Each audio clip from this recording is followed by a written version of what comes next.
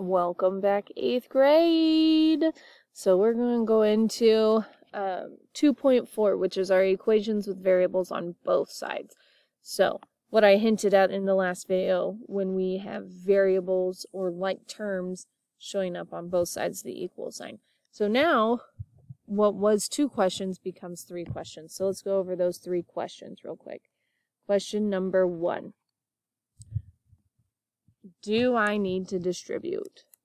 Do I need to distribute? That's question number 1. If it's yes, distribute, then go to question 2. If it's a no, then go to question 2.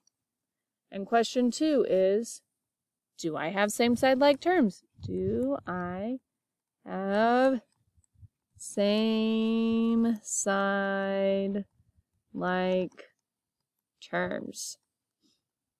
If yes, combine them and move on. If no, then move on to question 3. And question 3 is, do I have variables on both sides? Okay, those are our 3 questions. If you were watching this video at school, I highly suggest pausing the video and asking for the flow chart for these 3 questions. If you're at home, then by the way, kudos to watching these at home. But if you're at home, then when you get to class, ask for the flow chart. I will make sure that all teachers have this, or all math teachers have this flow chart that have these questions and tell you what to do. So, asking these questions ourselves, do we need to distribute? We don't have parentheses, so we're not needing to distribute. Do I have same side like terms? So I'm going to draw my little barrier here. All right, I don't, when I look at the left, there's no common, or there are no like terms over here. And if I look to the right, there's no like terms over here. Now, question 3.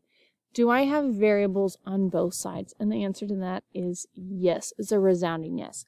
Now, this is where it's important because it is on this side. I can't just say, okay, 5 plus 2. Nope. To move it to the other side of the equal sign, I've got to zero it out here and move it equally. So what I'm going to do, if we're doing the lovely, what did I do with each step? Writing our proof. I'm going to subtract.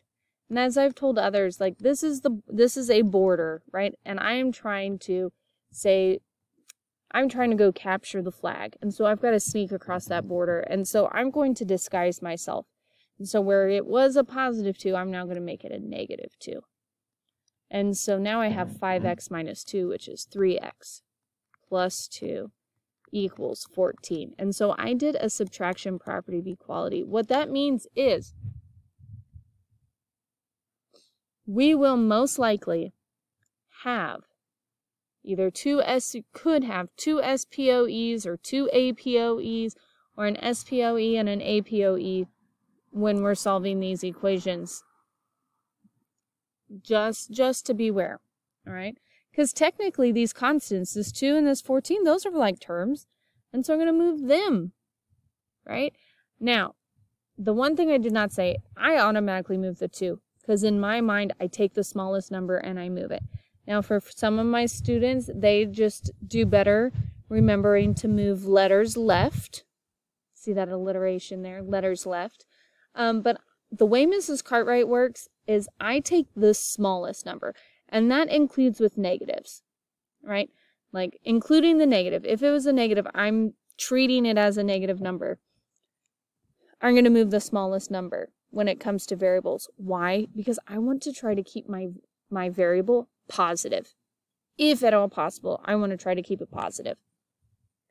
So that's why I chose the 2 over moving the 5. If you move the 5 over, you're going to get the same answer. You're just going to move your 14 as opposed to me moving my 2 here. Okay, so again, now I want to get x by itself. It's a 2-step equation. So to zero out the 2, I'm going to subtract 2. So see here, we have that subtraction property of equality happening again. And so I have 3x equals 12. And then I'm going to divide, right? Because I've got multiplication going on. And if you haven't heard this yet, this is how I help students remember that this is multiplication. Because I realize I didn't say it in any of the other videos. This 3 and this x are touching. And Mrs. Cartwright refers to that as kissing. And then to help you remember that that's multiplication, kissing leads to multiplication. So, yes, giggle away all you want, but it's going to help you, it's going to help it stick. So, this is multiplying, so that means I need to divide in order to get x by itself. And so 12 divided by 3 is 4. And so our final step was that division property of equality. And again, if I'm not sure if this is the correct answer, then I plug it in and I get 5 times 4 is 20 plus 2 is 22. And 2 times 4 is 8 plus 14 is 22. So I know that I got the correct answer. Notice I didn't have to write it out. All I did, and I could have done that in a calculator, 5 times 4 plus 2, gotten 22. 2 times 4 plus 14, 22. And that, simple as that, you've got it checked. All right? Moving on. All right, example 2. Let me turn my page over here. We ask ourselves those 3 questions, right? So first off, I know this is my given. First question, do I need to distribute? And the answer for that is yes. So we're going to actually, we've got to distribute twice. We've got to distribute the 2, and then we've got to distribute the 3. So now I've got 10x minus 2 equals 3x plus 33. So I use that distributive property. Right, because that's what I did. All right, from here, do I have same side like terms? And so I'm going to give myself my little border. And over here I have one x and one constant. And over here I have one x and one constant. So no same side like terms. So that means no combining like terms for this one. But I do have variables on both sides. So my 3x is smaller than 10x. So I'm going to subtract 3x from both sides. So I'm using subtraction property of equality here. And so that's going to give me 7x minus 2 equals 33. Now, I have no choice on this one. I need to move my my 2 because I need to get my 7 by itself. So I'm going to add 2. That's what's going to zero out the 2 on this side. So now I'm left with 7x equals 35. Right? So again, now that wasn't again, this is an APOE this time. And then they're kissing, so the opposite of multiplication is to do that division property of equality. So I'm going to divide both sides by 7, and x is going to equal 5.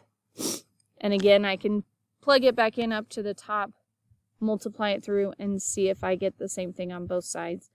I know I am because I already checked it before I did it with you. That's the gist of multi-step equations. With this one, it's the variables on both sides. It just means that you're going to have 2 adding and subtracting to both sides of the equal sign before you get to the end. That's the difference there. Next video, we will talk about what happens if my variables cancel out and we get some special solutions going on. So I'll see you over there, 8th grade.